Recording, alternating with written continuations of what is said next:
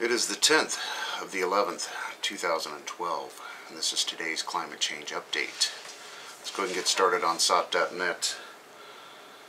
Days after the remote British Columbia archipelago of Haida Gwaii, Gwaii, emerged virtually unscathed from Canada's second strongest earthquake. Locals discovered the shifting earth had mysteriously switched off a centuries-old hot spring considered sacred by the Haida. So they got some geological movements going on. Several of these hot springs that have been around for a very long time have shut off. I believe Warning 616 told us about this shortly after it happened. Edmonton auto body shops chaotic all day after massive snowfall.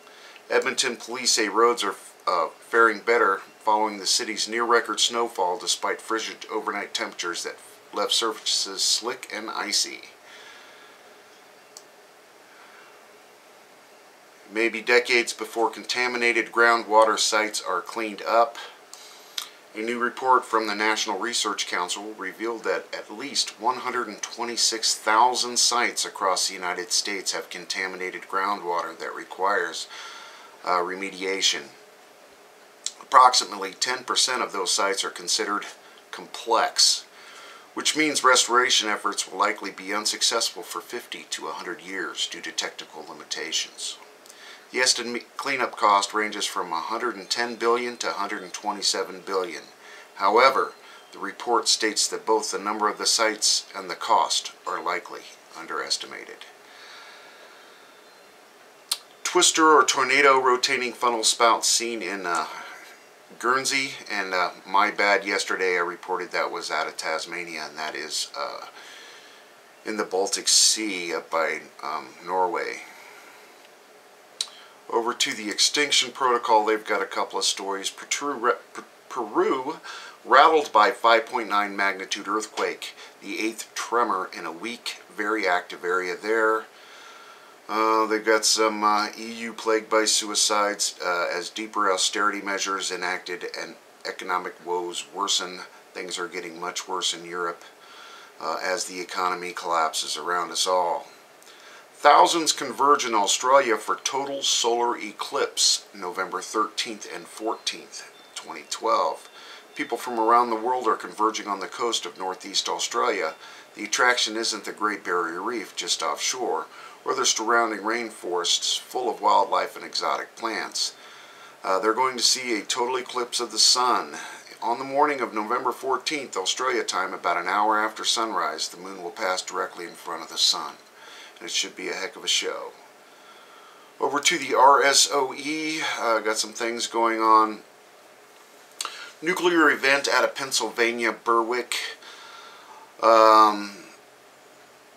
One of their reactors down due to computer problems, and they're not really quite sure about what's going on there. Another nuclear event in Romania. One of their reactors went down unexpectedly, and they're not going to turn it back on until they figure out why. One of their 2 nuclear reactors shut itself off. Power outages reports coming out of West Virginia, New Jersey, and New York, and of course after Hurricane Sandy, the disaster just compiles and compiles, and there are ongoing crazy situations as we speak, and we got some fresh power outages out of West Virginia due to the heavy snow and wet stuff. They're saying they've got thousands of crews out trying to get this thing under control.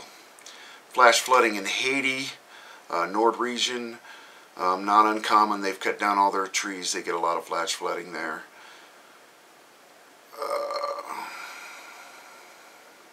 And then what else? Where was that other one? Oh, extreme weather out of the state of Utah, Utah-wide. This is that big winter storm, Brutus, that's rolling through. It's an absolutely beautiful day here in Des Moines. 70 degrees. The motorcycles are out. People are, laughing and singing. But tomorrow's going to be a completely different day. Cold, wet, and Brutus will be upon us here in Des Moines. Over to the nuclear stuff. Let's go ahead and just go to E&E News.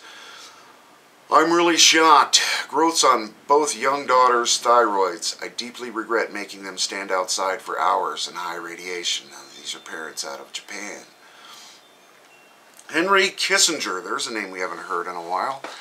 Linked think tank pressuring Japanese to keep nuclear power. GE, we bring good things to live in. Tepco to try and remove steel debris on top of fuel racks in number 3 pool. They have concern about the liner, as do we all. You got to remember number 3 is the one that really blew up big, where the actual cloud looked like an atomic blast. Tepco president will come clean your house in Fukushima. Yeah, right. Photos. Smiling mascot asks Fukushima kids to gargle to stay safe from radiation. Radiation sparkles on happy children. Can you believe this? Officials sabotage at California's San Onofre nuclear power plant. Apparently they found some oil or some kind of liquid where it wasn't supposed to be, and they think that if after the plant was already turned on and rolling, they said if they didn't discover this, the governor would have burned out on this unit kind of thing. Of course, no danger to the public, but they're not quite sure what the heck's going on in San Onofre right now. And of course, the cracks found in the South Korean nuclear reactor reported on yesterday, where they have counterfeited credentials to their parts. So these things are not safety checked on all 23 of South Korea's reactors. They're definitely under a big panic there as far as trying to figure out what's good and what's not. And if they're finding cracks in faulty, shady stuff, who knows. Finally tonight on ESSKF blog site, these people have been covering the Fukushima disaster since day one. I just wanted to cover one of the stories off of here. Hurricane Sandy aftermath.